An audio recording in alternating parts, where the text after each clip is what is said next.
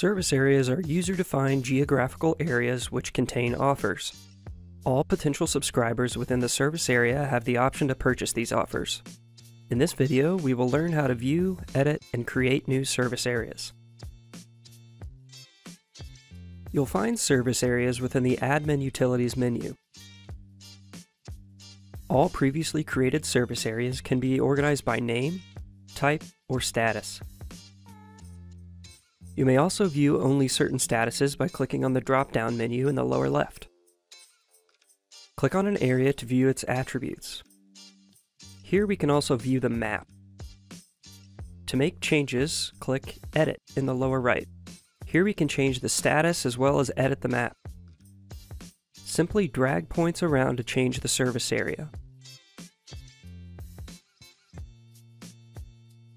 Back on the Service Areas page, click the floating action button in the lower right to make a new service area. Your first option is to either upload a KML file that you've already created using ArcGIS or similar software, or draw a map using Google Maps. When drawing a new map, you have the option to toggle several layers to assist you in drawing.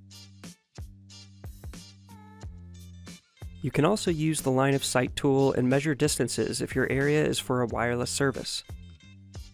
To start drawing your area, click the Draw a Shape icon in the upper left. With this tool, click on the map to add a point. Then click another spot on the map to automatically draw a line and add another point. Clicking on your initial point will complete the shape. You'll now be able to add a description, choose the type of service area, and choose a status. Then click Save. Your new service area is now ready for offers to be associated with it.